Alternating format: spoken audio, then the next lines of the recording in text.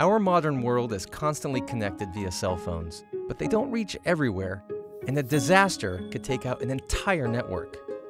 What if there were a way to communicate even when there's no signal?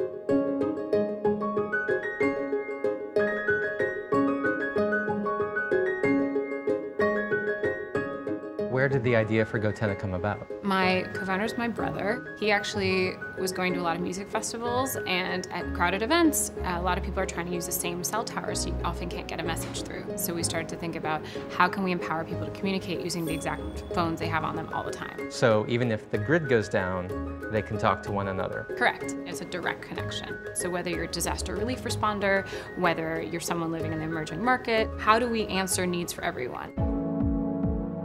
These were the very first goTennas. Whoa. They actually communicated with your phone over the audio jacks, so we transmitted data as sound. And then we transitioned to 3D printed. And still had these big antennas, but you see we started getting longer.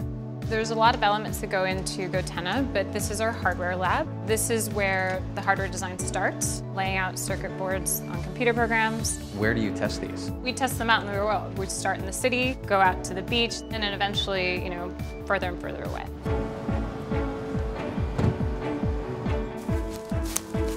Okay, so what do we do next? We turn goTenna on. So now what? Let's get lost. Let's.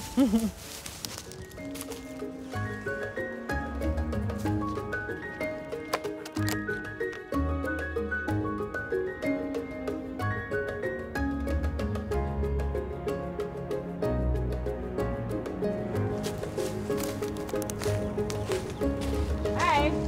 It works! Nice!